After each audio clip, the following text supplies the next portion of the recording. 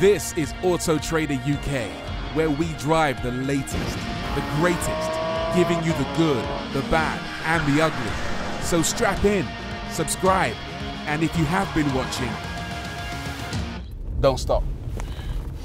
Don't ever stop. Hey Trader Gang, got a little bit of a different type of video for you today. Something you might not know about me is that I'm rubbish at watering plants. Yes, I am. I also love cars, love bikes, but one of my other passions is planes. I'm a bit of a plane geek, and I wanted to share something with you today that I learned recently about how the world of electric cars is leading to a world of electric planes. Short version, there's a plane that uses Tesla batteries, and I got to have a go in it. Anyway, as you'll know, we're running a Skoda Enyaq long-termer for a while, and as part of exploring that electric car, Skoda gave us a pretty cool opportunity to explore another electric vehicle that I couldn't possibly say no to. And yes, it's an electric plane. This is the Pepistrel Velis Electro, and it's the world's first type-certified electric passenger plane, mostly used for pilot training. So, electric plane, big deal. But this thing, and some others just like it, are very likely to become a huge deal in the not too distant future and might end up becoming the electric cars of tomorrow. I'll explain, but before that, let me talk you through the plane and how it compares with the Enyaq or any other electric car. It's based on the petrol-powered Pepistrel Velis, but the company have removed the engine and replaced it with a 60 kilowatt electric motor attached to a single propeller. The Enyaq has a 150 kilowatt motor, but where the car uses an 82 kilowatt hour battery, the plane has a 24.8 kilowatt hour battery pack that lives in the luggage compartment behind the passenger cabin. What is the point of this and how does it affect us? Well, there's a couple of benefits. As we all know, EVs are cheap to run. According to Skoda, the cost per mile in the Enyaq is 4 pence. The cost per mile of an equivalent ICE car is 22 pence per mile. And there are even bigger savings with the plane. The electric Velis costs 2 pence per mile versus the petrol one, which is 80 pence per mile. There's another benefit as well. Both the car and the plane reduced noise by around 50%. And to find out how quiet the plane was, my pilot did our pre-flight checks, fired it up, and away we went. No mucking around at all. Now, obviously, as much as I love planes, going up in a new type of aircraft is always going to be nerve-wracking, and pretty soon it was time to take off and I was bricking it slightly, but in for a penny, in for a pound. Off we went. The key thing you notice with an electric aircraft, a bit like an electric car, is the acceleration is very quick. There's a ton of torque, and within a couple of 100 meters, we were airborne, taking in the sights over London. And what was really cool to me was how few vibrations there were. In other planes I've flown in, the whole cockpit shakes from the engine, but this was just smooth. And again, we could talk to each other without the headphones on if we chose to. For this trip, we spent a lot of it at around the 1,000 feet mark, cruising at 80 knots with the motor at just under 2,000 RPM, drawing 24 kilowatts of power. By my calculations, we have a 24 kilowatt hour battery pack, remember? We could stay airborne for around an hour. 80 knots is 148 kilometers per hour, or around 90 miles an hour. So we weren't going very far in that time, but it was quite lovely, and it made me start to wonder why there aren't more electric planes in the world right now and whether that would change in the future. Here's the thing, batteries in their current form are not ideal for long-haul air travel. In comparison to gasoline, batteries are super heavy and not very energy dense. Jet fuel has an energy density of 9.6 kilowatt hours per litre, which makes it around 50 times more energy dense the batteries. But because the internal combustion process is so inefficient, 1,000 pounds, what's that in kilograms, I'm not sure, of jet fuel only gets around 14 times more power than 1,000 pounds of batteries. That means creating an electric plane that can travel the same distance as a normal aircraft would need you to carry a huge battery, which would give you the power and range in theory, but carrying a huge battery adds a huge amount of weight, so it's never going to work. If we want to fly long distances on an electric aircraft in the way that we're used to from a commercial airliner, we need batteries that basically haven't been invented yet.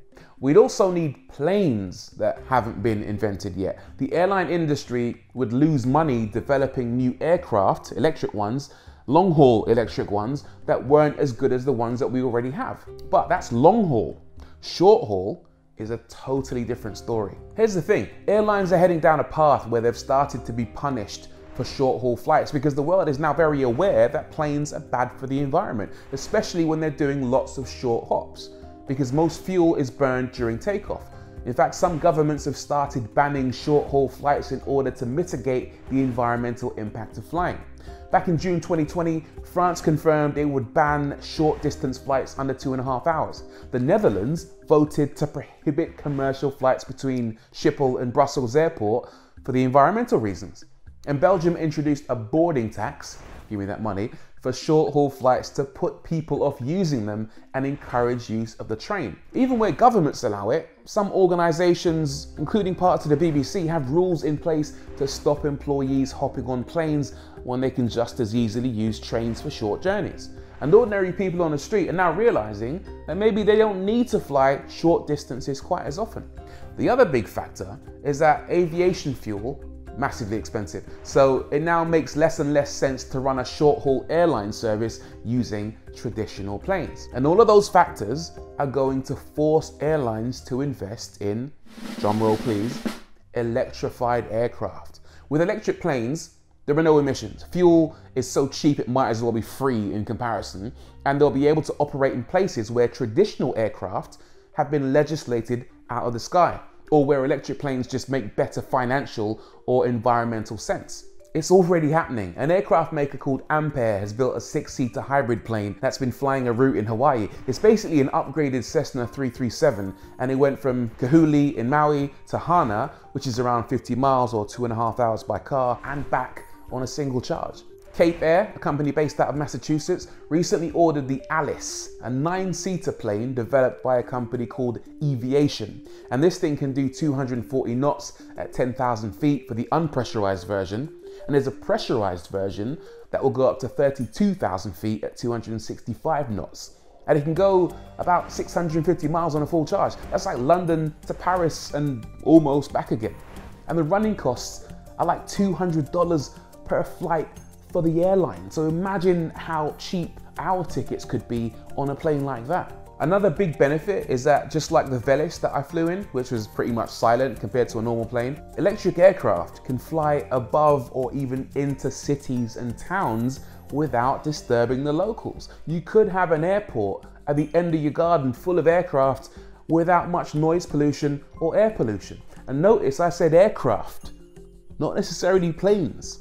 Now, remember how earlier I was linking electric cars to electric planes? Well, the next logical step is for this technology to transfer to flying cars. I know, it sounds mad, so let me rephrase that. Urban air mobility. Basically air taxis or flying drones that you sit in and can take off from the top of the building and land on top of another building. A journey that might take you 2 hours in traffic in a car can be done in like 10 minutes in the air. And because it's all electrically powered, nobody would necessarily know it's even happening unless they look up. Uber are working on the tech to run the logistics for air taxis and are partnering with manufacturers to create the aircraft as we speak. And there are various manufacturers designing these things right now, including Xpeng, one of the biggest car companies in China. They unveiled one called the Kiwi Go-Go and another one called the X2. I'm not sure I'd get on either of those based on the names, but you know, it sounds promising. It sounds mad, but electricity is the thing that's making all of this happen. And I think it will happen. 20 years ago, nobody thought we'd have electric cars dominating the market. And yet here we are with an electric Skoda and an electric plane that uses batteries from a Tesla. Mad. Anyway, a little bit of a tangent to the normal car stuff. Let me know what you guys think in the comments down below. Would you get into a flying electric car? Would you get into an electric plane? As always, guys, thanks for watching. Don't forget to like, subscribe, and I'll see you on the next one. Peace. I'm gonna go water the plants now.